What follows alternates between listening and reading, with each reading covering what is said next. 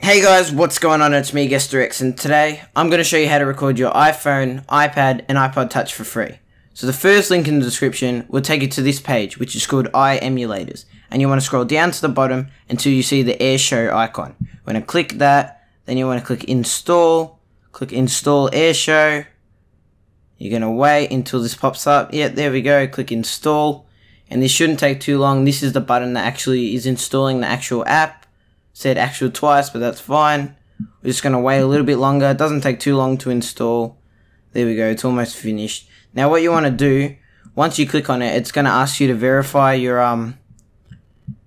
the profile. So you want to go to General, or first you want to go to Settings, then General, scroll down, Profiles and Device Management, China Pacific Insurance, click Verify. Mine's already verified because I've already had this. Now you want to click this again. You want to click Allow, Agree, OK. You can click Record, call it whatever you like, call it text. I meant to write test, but that's fine.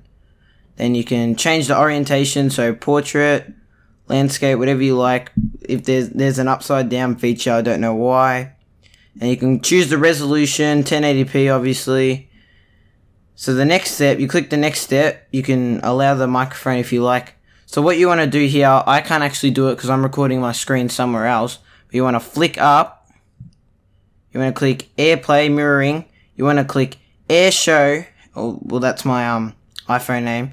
And it'll start recording up here. And then simply go back into the app when you want to stop recording.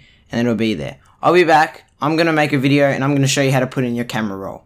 I just made a 10-second video. So what you want to do now, you want to go to the top right, which is the recordings folder. As you can see, my text is there. I meant to say test, but that's fine. Click it. You can click play. You can open it in a different app. You can save to your camera roll, whatever. So I'm going to save it to my camera roll. We'll click allow access to your photos. There you go. You've saved it to your camera roll. Now we can go in here. Not now. Don't worry about it. There it is. Press play. And there is a video that I made real quick. So, yeah, there we go.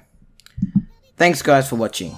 If this video did help you out, make sure you hit that like button and subscribe so you never miss another video like this one. Again, thanks for watching, and I'll see you guys in my next video.